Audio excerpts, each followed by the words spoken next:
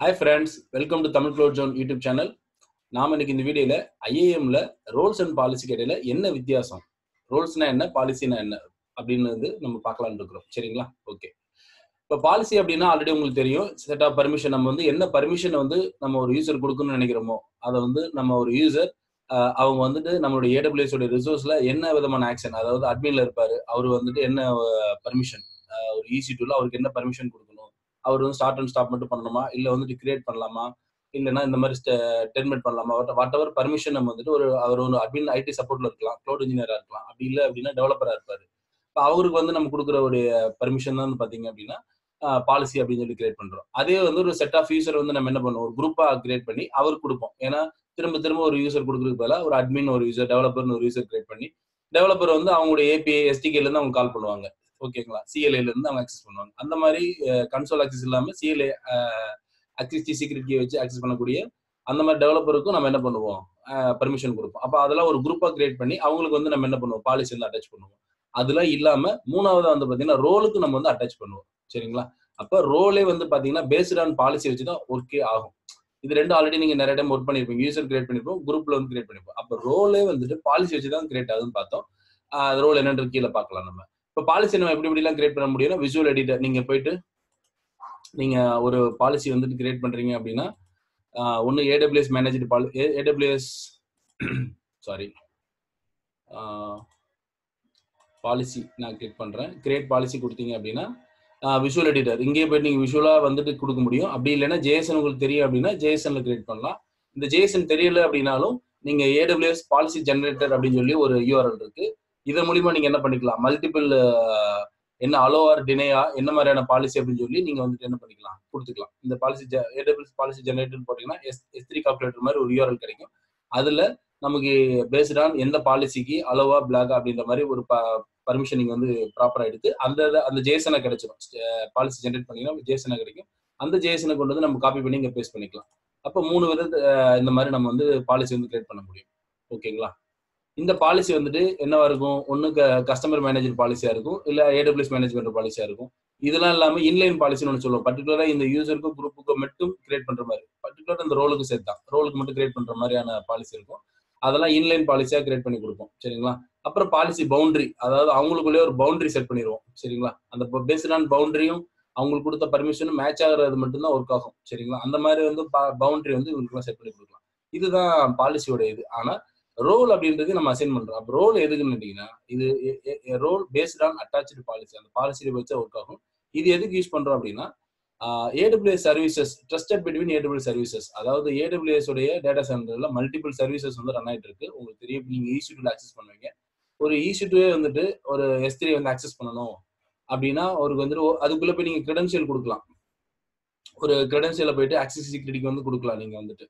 அப்போ க்ளவுட் வாட்ச்க்கு வந்து metrics, cloud வாட்ச்க்கு வந்துட்டு அவர் வந்துட்டு லாக் எல்லாம் சென்ட் பண்ணணும் அப்படின்னா அந்த இடத்துல என்ன பண்ணுவோம் அப்படின்னா, நீங்க உள்ள போயிட்டு ஆக்சஸ் கீ மெமரியில லாக்லாம் சென்ட் பண்ணணும் அப்படின்னா உள்ள போய் ஆக்சஸ் சீக்ரெட் கொடுக்கணும். அது வந்து பாத்தீங்க அப்படின்னா ப்ராப்பரான ஒரு மெத்தட் கிடையாது. ஒவ்வொரு EC2குள்ளேயும் போய் நம்ம கொடுக்கறதுக்கு பதிலாக அதையே வந்து நம்ம வந்துட்டு ஒரு ரோலா கிரியேட் பண்ணி ஒரு ரோல்ல அந்த பாலிசி அட்டாச் பண்ணிட்டு எந்த க்ளவுட் வாட்ச்ல என்னென்ன பர்மிஷனுமோ அதை அட்டாச் பண்ணி அந்த EC2 மிஷின்ல வந்து நீங்க என்ன பண்ணிக்கலாம், அட்டாச் பண்ணிடலாம். அப்படி அட்டாச் பண்ணிட்டீங்க அப்படின்னா ஒவ்வொரு கிரெடென்ஷியல் உள்ள கொடுக்கணும் அவசியம் இல்லை. அவர் S3 ஆக்சஸ் பண்ணனாலும் அவர் கிரெடென்ஷியல் இருக்கணும் அவசியம் கிடையாது. அதை தான் நீங்க வந்துட்டு இந்த மாதிரி லாம்டா அந்த மாதிரியான ஃபங்க்ஷனும் பாத்தீங்கன்னா, லாம்டா வந்துட்டு EC2 ஆக்சஸ் பண்ணணும், உங்களுக்கு டைனமிட்டி ஆக்சஸ் பண்ணணும் அப்படின்னா அதுக்கும் வந்துட்டு அது அந்த இடத்துல நீங்க வந்து கொடுக்கவே முடியாது, ஆக்சஸ் சீக்ரெட்கே கொடுக்க முடியாது லாம்டால. அது லாம்டா அப்படின்றது ஒரு சர்வலெஸ் கம்ப்யூட்டிங், ஜஸ்ட் ஃபார் நீங்க ஒரு கோடை ரன் பண்ண போறீங்க. அந்த மாதிரி இடத்துலயும் நம்ம என்ன பண்ண போறோம், இந்த மாதிரி ஒரு ரோல் கிரியேட் பண்ணி அதுல என்ன பாலிசி, அதாவது அவரு எந்த பர்டிகுலர் EC2 வந்து இது கனெக்ட் பண்ணணும், என்ன பர்மிஷன் அவருக்கு வேணும், எந்த பர்டிகுலர் EC2 மிஷின், ஏன்னா நம்மகிட்ட நிறைய மிஷின் ரன் ஆயிட்டு இருக்கும், நிறைய டைனமோ ரன் ஆயிட்டு இருக்கும். அப்ப அந்த மாதிரி வந்து ஒரு பர்டிகுலரா ஒரு பாலிசி, அது டிஃபால்ட் நம்ம எப்படி யூசர் செட் பண்ணுவோம் அதே மாதிரி ஒரு பாலிசி கிரியேட் பண்ணி நம்ம அந்த AWS சர்வீசஸ் அந்த லாம்டாக்கு வந்து கனெக்ட் பண்ணிடுவோம். அந்த மாதிரி ட்ரஸ்டட் வந்து ஒரு ட்ரஸ்டட் வந்து கிரியேட் பண்றோம் சர்வீசஸ்க்குள்ள. சரிங்களா? அதுவும் பேஸ்டா நம்ம பாலிசியை பொறுத்து தான் ஒர்க் ஆகும். அதுக்கடுத்து பாத்தீங்கன்னா அதர் அக்கௌண்ட், நீங்க வந்துட்டு இப்ப நான் ரோல் வந்து கிரியேட் பண்ணா உங்களுக்கு தெரியும், ரோல் போயிட்டு ஏன்னா பாலிசியை தான் நீங்க என்ன பண்ண முடியும் அப்படின்னு கேட்டீங்கன்னா, நீங்க யாருக்கு வேணா அட்டாச் பண்ண முடியும். இதுல போனீங்கன்னா அட்டாச்ல போனீங்கன்னா நீங்க ஃபில்டர் யூசர் குரூப் ரோல்ஸ் இந்த மாதிரி யாருக்கு வேணா நீங்க அட்டாச் பண்ண முடியும். ஆனா நீங்க வந்துட்டு ஒரு ரோல அப்படி அட்டாச் பண்ண முடியாது. ரோல ஜஸ்ட் ஃபார் நீங்க என்ன பண்ண முடியும், இந்த மாதிரி ஒன்னு சர்வீஸ்க்கு இது பண்ண முடியும், ரிசோர்சஸ்க்குள்ள, அப்படி இல்லை அப்படின்னா அதர் அக்கௌண்ட். பார்த்தீங்கன்னா தெரியும். ஒன்று AWS சர்வீசஸ்க்குள்ள ஒரு ட்ரஸ்டட் என்ட்ரி கிரியேட் பண்றோம். அப்படி இல்லைன்னா அனதர் AWS அக்கௌண்ட். அதாவது ஒவ்வொரு முறையும் இன்னொரு அக்கௌண்ட். இப்போ நம்மகிட்டே வந்து ஒரு ப்ரொடக்ஷன் அக்கௌண்ட், டெவலப்பர் அக்கௌண்ட் நிறைய இருக்கும். இல்லை உங்களுடைய கிளைண்ட் அக்கௌண்ட் இருக்கலாம். ஒவ்வொரு முறையும் நீங்க கிளைண்ட் அக்கௌண்ட் இந்த அக்கௌண்ட் லாகின் பண்ணிட்டேன், நான் திரும்ப போய் இன்னொரு கன்சோல் ஓப்பன் பண்ணி லாகின் பண்ண முடியாது. ஏன்னா இந்த கிரெடென்ஷியல் ஒரு ப்ரௌசர் ஒரு முறை தான். அப்ப நீங்க என்ன பண்ணுவீங்க? ஒன்னு பிரைவேட் விண்டோ ஓப்பன் பண்ணுவீங்க, இல்லைன்னா இன்னொரு ப்ரௌசர் ஓப்பன் பண்ணுவீங்க. அந்த மாதிரி ஒவ்வொரு முறை அதே மாதிரி அவங்க அந்த யூசர் நேம் பாஸ்வேர்ட் நீங்க ஞாபகம் வச்சுக்கணும். அந்த மாதிரி இதுக்கு பதிலா நீங்க அந்த மாதிரி ட்ரஸ்டட் ஒரு கிரியேட் பண்ணிட்டீங்க அப்படின்னா, இதுக்கு தனியா நம்ம ஒரு வீடியோ போட்டுருக்கோம். கிராஸ் அக்கௌண்ட் ஆக்சஸ் சொல்லி போட்டுருக்கோம். இந்த வீடியோ டிஸ்கிரிப்ஷன் நான் கொடுக்குறேன். இப்ப அந்த மாதிரி கிரியேட் பண்ணிட்டோம்னா ஜஸ்ட் நீங்க இந்த உங்களோட யூசர் நேம் கிளிக் பண்ணி இந்த இடத்துல போனீங்கன்னா ஸ்விட்ச் அக்கௌண்ட் அப்படின்னு இருக்கும். ஸ்விட்ச் பண்ணி நீங்க என்ன பண்ணிக்கலாம்? மல்டிபிள் அக்கௌண்ட் நீங்க என்ன பண்ணிக்கலாம்? இங்க இருந்த மணிக்கு ஆக்சஸ் பண்ணி ஒர்க் பண்ணிக்கலாம். சரிங்களா? இந்த மாதிரி இந்த 2 மெயின் பர்பஸ். அதர் தான் பாத்தீங்க அப்படின்னா வெப் ஐடென்டி, அதாவது போலிங் இந்த மாதிரி காகினண்டோ இந்த மாதிரி இதெல்லாம் ஆக்சஸ் பண்றதுக்கு உங்களுடைய அதர் SAML ஆக்டிவ் டைரக்டரி இந்த மாதிரி அதர் LDAP உடைய கனெக்ட் பண்றதுக்கு என்ன பண்ணிக்கலாம்? நீங்க கிரியேட் பண்ணிக்கலாம். அப்போ மோஸ்ட்லி யூஸ் பண்றது பாத்தீங்கன்னா AWS சர்வீசஸ்க்குள்ளேயும் அனதர் அக்கௌண்ட்டுக்குள்ளேயும் ஒரு ட்ரஸ்ட் வந்து கிரியேட் பண்றது. ஆனா பேஸ்ட் ஆன் இது வந்து பாலிசியை வச்சுதான் ஒர்க் ஆகும். சரிங்களா?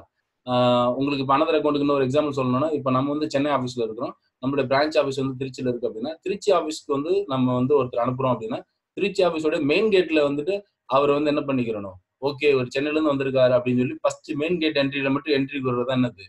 நம்மளுடைய ரோலோட ஆப்ஷன், அனதர் அக்கௌண்ட்டுக்கான பர்மிஷன். அதே இது அவர் உள்ள போயிட்டாரு, நீங்க உள்ள போன ரிசப்ஷன்ல போனோம்னா அவருக்கு என்ன பர்மிஷன் இருக்கோ, அவர் எந்த ரூமுக்குள்ள எங்க போறதுக்கு பர்மிஷன் இருக்கோ பேஸ்ட் ஆன் பாலிசியை பொறுத்து தான் என்ன ஒர்க் ஆகும். ஆனா உள்ள ஒரு மெயின் என்ட்ரன்ஸ்ல கொடுக்குற ஒரு சின்ன ஒரு அத்தாரிட்டி இருக்கு, அதுதான் வந்து பாத்தீங்கன்னா ரோல்ல அந்த இடத்துல ஒர்க் ஆகும். சரிங்களா? ஓகே, இந்த படத்தை பார்த்தா உங்களுக்கு தெரியும் நினைக்கிறேன். அதாவது பாலிசி வந்து பாத்தீங்கன்னா ஒரு யூசருக்கு அசைன் பண்ணலாம், குரூப்புக்கு அசைன் பண்ணலாம், இல்லைன்னா ரோல்ஸ்க்கு அசைன் பண்ணலாம். ஆனா ரோல்ஸ் அதை வாங்கி என்ன பண்றாரு அப்படின்னா, ஒன்னு அதர் அக்கௌண்ட் யூசருக்கு வந்துட்டு அசியூம் பண்றாரு, இந்த மாதிரி இந்த ரோல் உங்களுக்கு இருக்கு அப்படின்னு. அப்படி இல்லைன்னா AWS ரிசோர்சஸ்க்குள்ள என்ன பண்றாரு? அசியூம் பண்றாரு. இவர் பண்றது அசியூம், ஆனா கருதுற மாதிரி அசியூம் பண்றாரு.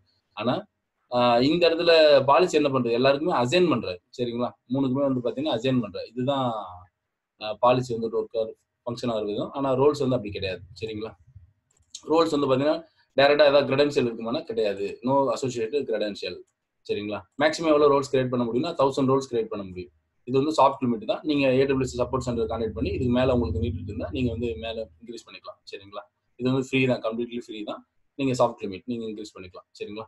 இதுதான் வந்துட்டு பாலிசிக்கு ரோல்ஸுக்கான